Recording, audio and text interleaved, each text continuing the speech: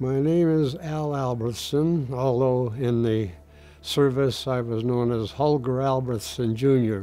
My rank was, at the end of the service, was first lieutenant.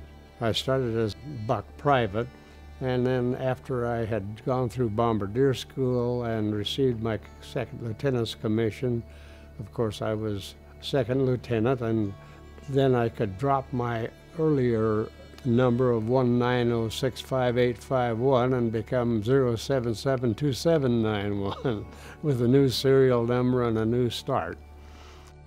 So I was going to school at that time at Occidental College in Los Angeles. A friend who had come to college with me from Idaho, we had both attended Boise Junior College, which is now Boise State University. And he and I were down in Chinatown in Los Angeles on the Sunday that this happened, and I can hear even yet the newsboys yelling, "Extra, extra, extra, bombs dropped on Pearl Harbor," and that was our introduction to our participation in World War II. He went on to be a Marine, and I ended up in the Air Corps. There was a lot of training involved, and much of which I am not sure I really put to use. First, the boot camp, where they taught you to march back and forth and gave you a little more endurance. The next serious training would have been in Carlsbad, New Mexico. After I had been classified as a bombardier, we had numerous practice bombing missions out of that little airfield at Carlsbad. After that, I had an air-to-air gunnery school at Las Vegas, Nevada, and some radar training at Boca Raton, Florida. And I think that completed the training. But some of it, as I say, I didn't use much. Before we went on a mission, I had to know what altitude we were going to be bombing from, and I had to know precisely what kind of bombs we were going to be dropping, because that was information that I had to set into the Norden bomb site that we used dropping the bombs, because each bomb had a different trajectory, and we had a nice little book that had been prepared which gave us a setting for the bomb site for each type of bombs that we might use. So that was one of my chores before we started on a mission, was to set that material into the bomb sites so it would be correct when we made our flight.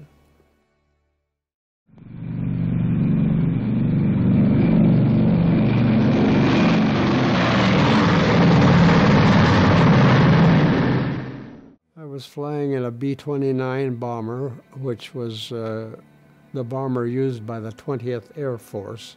It wasn't used in Europe, but it was used in Asia and in the Pacific. And my duty there was as a Bombardier and Gunner on the B-29. The B-29 was called a Superfortress. It was larger than the B-17, four-engine bomber, each engine putting out 2,200 horsepower, as I recall. And it was a large, pressurized, fairly fast machine.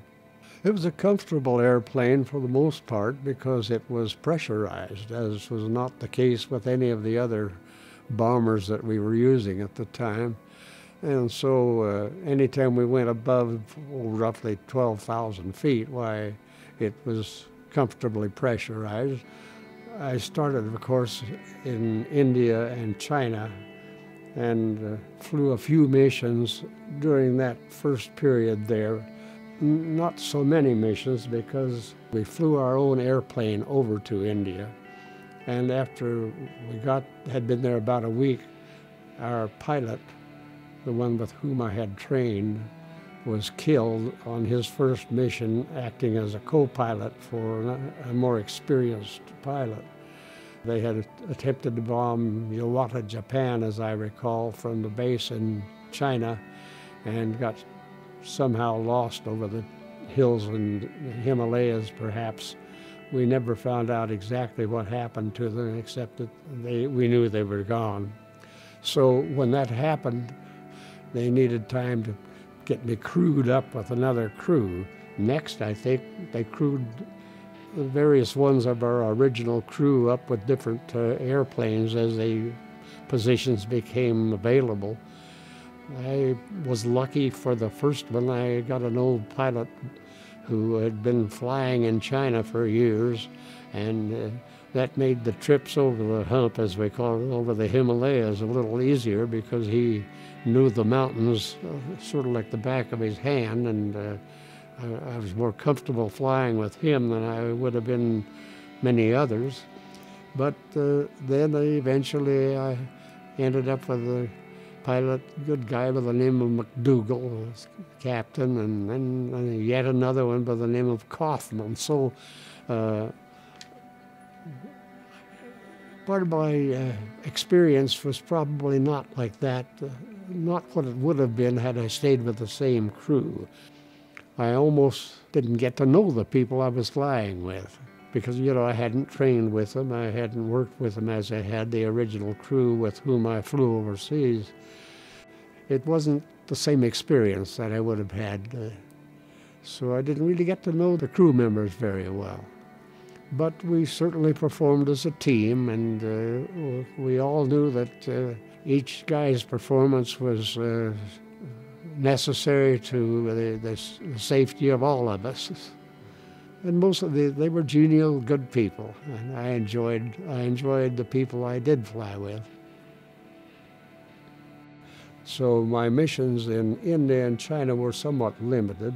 We were attempting to bomb Singapore from our base in Piardoba, India, about 100 miles north of Calcutta. It's a very long mission, so what we had done was to put 2 large gas tanks in one of the bomb bays and bombs in the other bomb bay. We got well over the Indian Ocean down toward Singapore, and when they attempted to transfer it to the wing tanks where they could use it, we found that the transfer pump was not working. So we couldn't use the gas, and that meant there was no way we were going to get all the way to Singapore, or probably never get all the way back to our base. So we dumped the bombs out, and we dumped the gas out, and we threw out about everything that weighed anything, and headed back toward our home base in India. We got as far as the coast of Burma, and one engine ran out of gas and quit. And we flew on closer to the base and lost another one. And we landed with 2 engines going, and another one quit before we got to the end of the runway, and we had to be towed off by a little British lorry. So we slept in the airplane for a couple of nights and then flew it back to our base in India. But it was a bit of a close call because we just nearly ended up in the drink. We made missions over to China with carrying bombs and gas as opposed to bombs. We made a couple of missions from India over to China, and supplied the area with a little more material, and then we'd finally fly a mission out. So we were spinning our wheels. Then in early April of 1945, we flew our airplane over to Tinian in the Mariana Islands, and from there we conducted numerous raids that were daylight raids. Some of them were single ship, others were in tight formations to bomb factories, this kind of thing. Later, many of them were indeed night missions where we simply dropped all kinds of incendiary bombs. Some of the missions after I moved from India and China over into the Mariana Islands were night missions, and I particularly remember the ones over Tokyo, for example. It would look as if half the city was on fire at the same time, and in fact I think it was. It was pretty spectacular, and the fire was such that there would actually be a firestorm that would come up vertically and make it very rough to fly through, because it was almost like well, it was a serious updraft as you ran through the fire. If you were one of the later bombers to go in, it was pretty rough, and it was spectacular. And it also made you wonder what you were doing to those poor people down below. At least it made me wonder that. We were attacked on a night mission over Tokyo. We were attacked by what they called a baka, which I think the word means crazy. It was a suicide airplane flown by somebody who had decided to give up his life for Japan. And their mission was to collide with a B-29 and wipe out one B-29 and I guess lose one small airplane with TNT in the nose. I saw him because they used a bit of extra power with a rocket in propulsion to get a little extra speed, and I saw the rocket fire and shot him out of the sky at about 100 yards distance from the nose of our airplane. This was a little mission for which I received the Distinguished Flying Cross. I recall one time when we did need an oxygen mask, and that was when some flak hit over Curie, Japan, which was a naval base south of Tokyo. We were doing a daylight mission over it, and it was interesting because the ships that were shooting anti-aircraft at us were using different colored smoke in their bombs so that each one would know where his anti-aircraft flak was going and make adjustments as they needed to. As I recall, on that mission, we had a co-pilot that we were, I guess, training. It was his first mission. And he was making remarks as if he were on a scenic tour about how beautiful this stuff was. Well, look at that color, that's purple, that's orange, that's yellow, wow.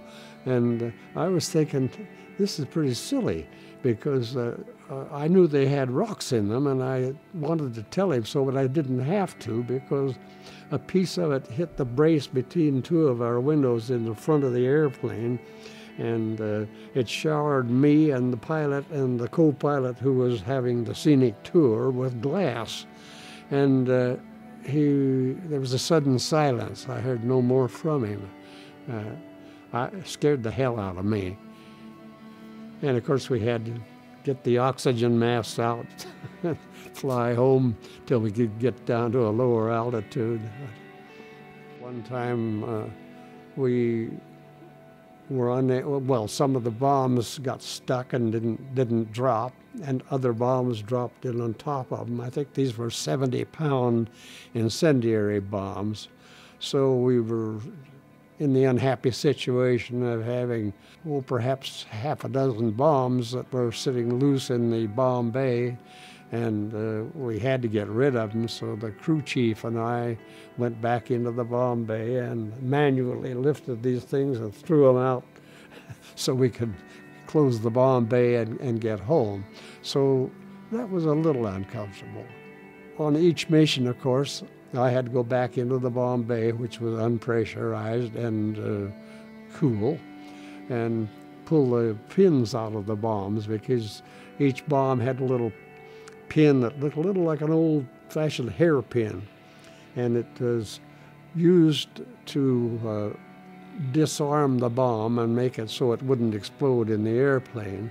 So as we got up to altitude and well out toward our target, I'd go back into the bomb bay and pull all those little pins out of each of the bombs. That way the little propellers that were part of the arming system as they flew, as they dropped down, would be able to spin loose and arm the bombs. About the nearest thing I can think of to a miracle that occurred while I was in the service was that flight where we were in a tight formation I think at the time there were probably 12 airplanes in formation, almost wingtip inside wingtip, because that's the way we'd like to drop the bombs and get a concentration of them. And as we were going through clear weather and we just got about to the coast of Japan when we hit some kind of a cloud formation and went into a cloud bank. When we came out of it, we had gone into it, we were on the right-hand side of the formation, and when we came out, I looked over to the left to see how we were doing, and there was nobody there. And finally realized that we had somehow gotten on the left side of the formation, and all of the other airplanes were over on my right.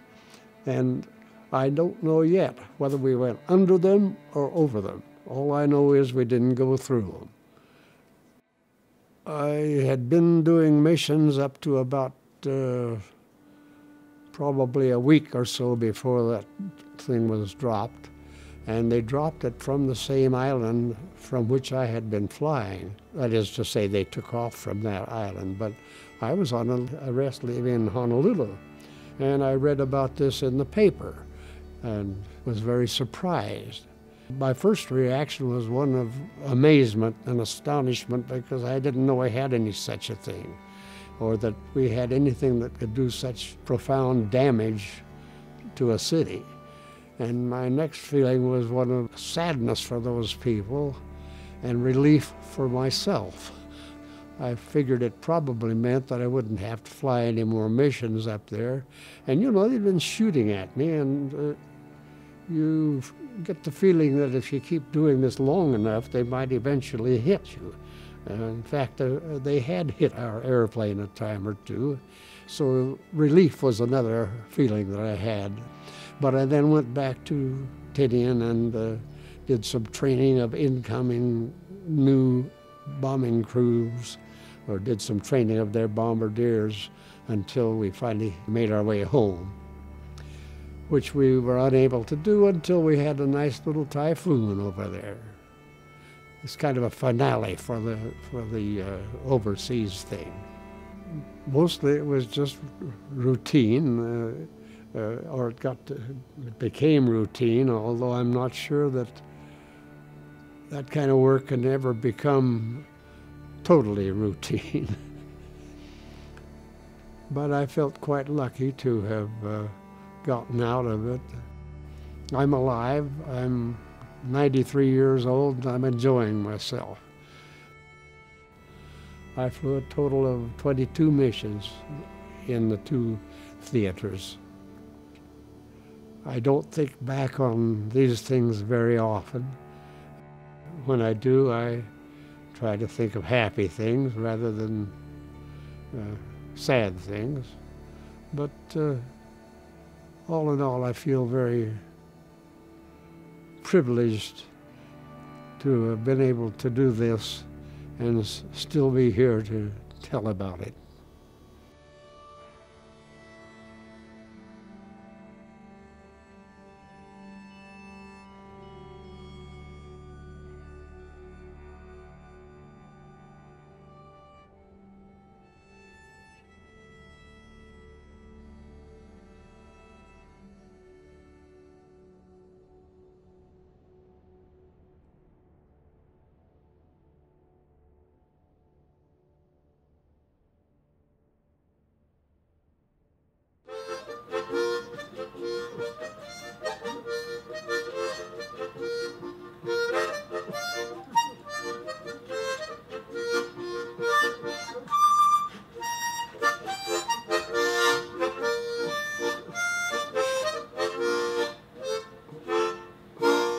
Yeah.